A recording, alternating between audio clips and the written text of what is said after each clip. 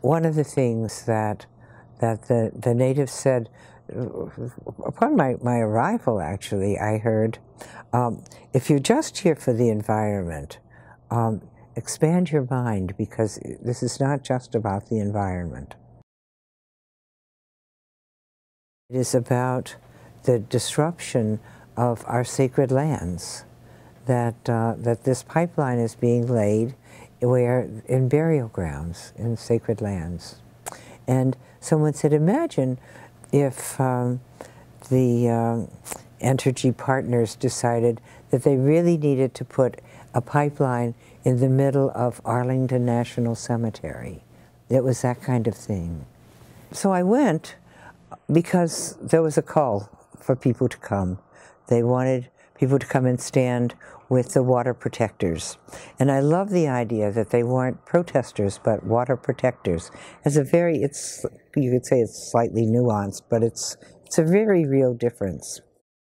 Part of it was to respond to this cry.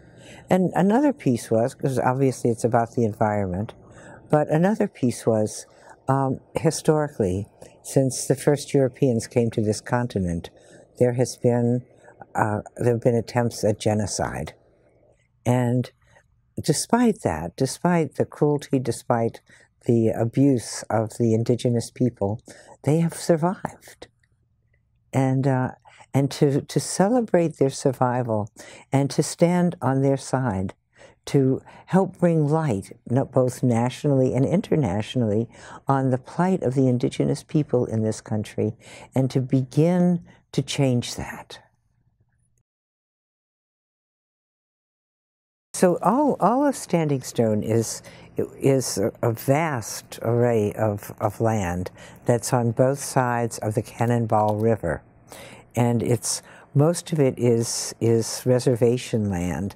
The place that's the largest camp, the Osari-Sakawan camp, is on land that's disputed. The Army Corps of Engineers claims the land, but it's still under dispute. And the Army Corps of Engineers has said that we could stay there.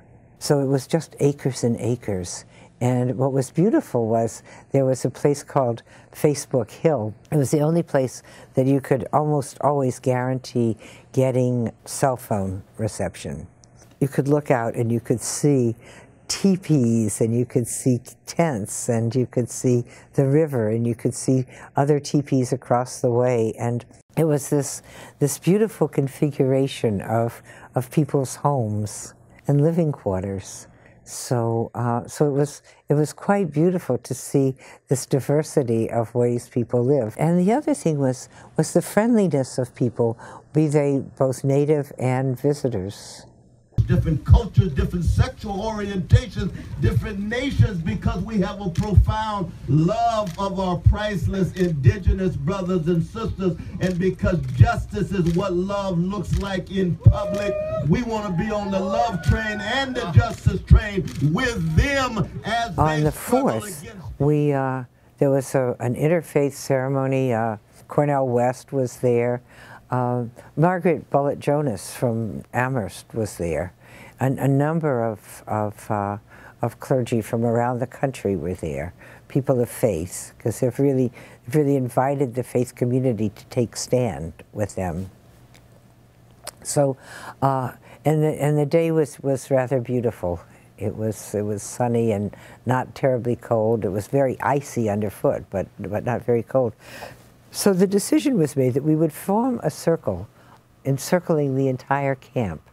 So we're all doing this, we're joining hands, encircling the camp, and the word comes out that the federal government has said that DAPL cannot continue, that their permit was canceled.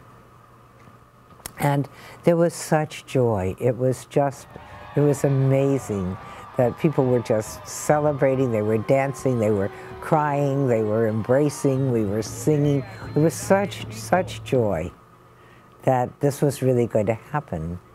And then it wasn't very long before we heard from DAPL that, well, that may have been, but we're going to violate this, because the subtext, of course, is we're a rogue industry and we can do whatever we want.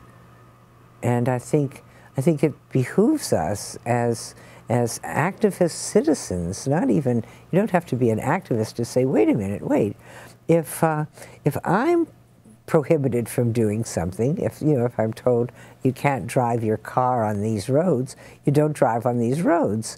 We're law-abiding peoples by and large, but when you've got these big corporations who go rogue and say, it doesn't matter what you say, we're going to continue to do this, it's really an affront to all of us. We pride ourselves on being a nation of law. And so people, I think, were rightly upset, and that was where the determination to stay there if you could, or if you were going home, to really do what you could at home to address this issue and to help bring justice to the Native people. So here in the Valley, we're really focusing, as they are in many places, on specific banks.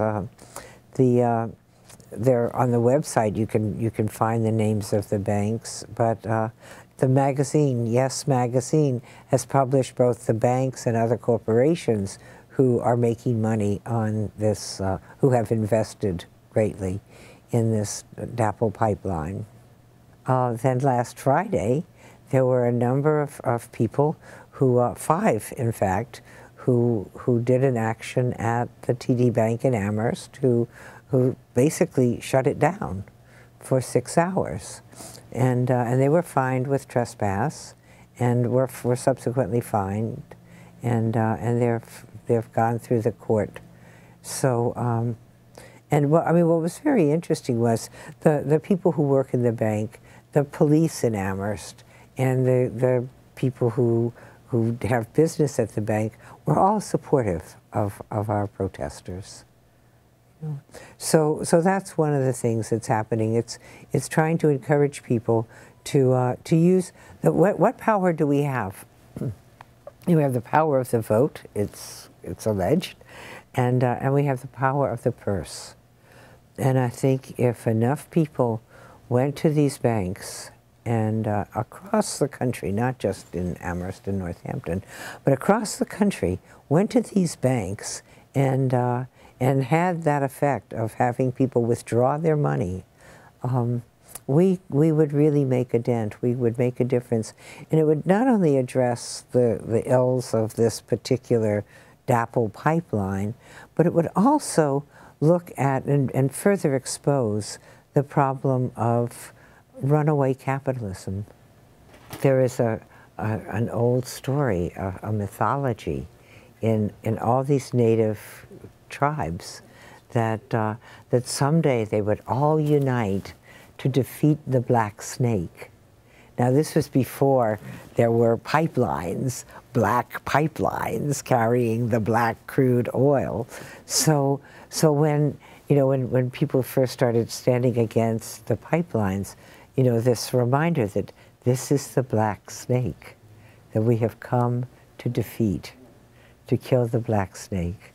So it was very moving, and I feel so privileged to have been there, and to subsequently not just keep it here, but to share it with you, because I think it is important for people to be inspired by the determination and the determination to do this in a peaceful, nonviolent way. That they're not protesters, they are water protectors, that they put a positive look at everything they're doing.